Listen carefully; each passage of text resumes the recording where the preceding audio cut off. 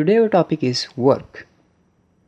Work is done when a force acts upon a body and causes a displacement in the direction of the force.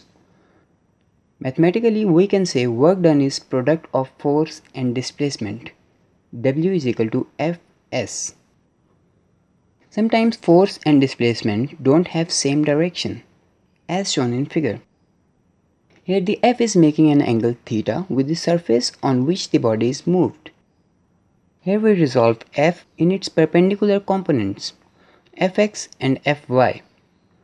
Fx is equal to F cos theta and Fy is equal to F sin theta.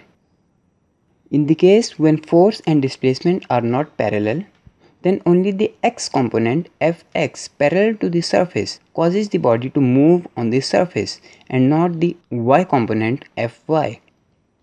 Hence, work done is equal to F dot S is equal to Fs cos theta.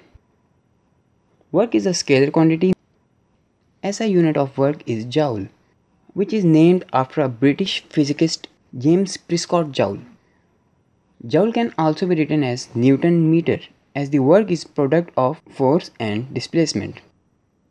SI base unit of work is kg meter square per second square.